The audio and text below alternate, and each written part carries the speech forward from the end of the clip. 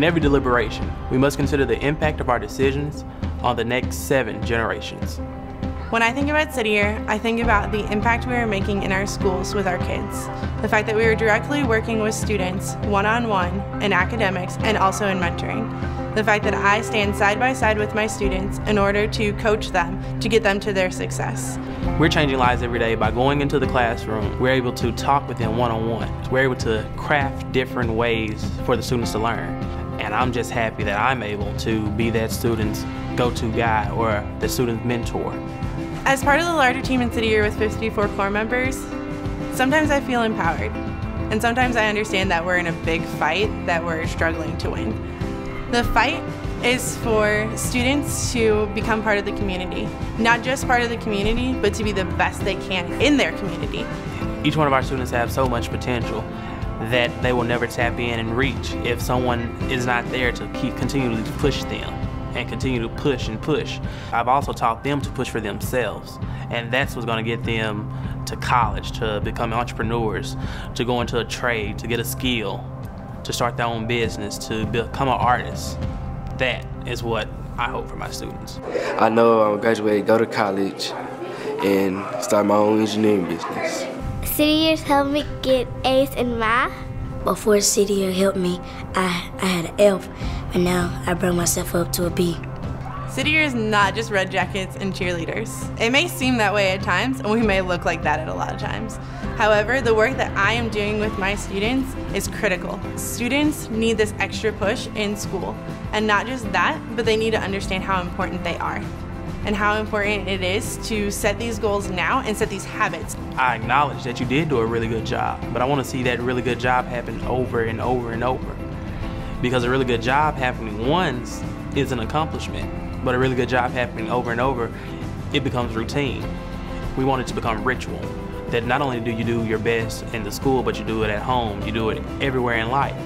I personally want my students to not only graduate from high school, but to graduate doing the best that they absolutely can, achieving the highest standards that they can meet in order to prove to other people that they're worth it and that they mean something to this world and this community.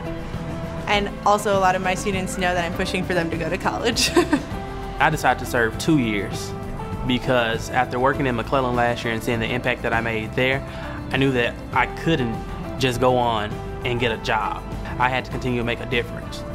And this year, working at the elementary school, I can still see that difference. So being on both sides of the fence, elementary and high school, I can see that City Year is making a huge impact.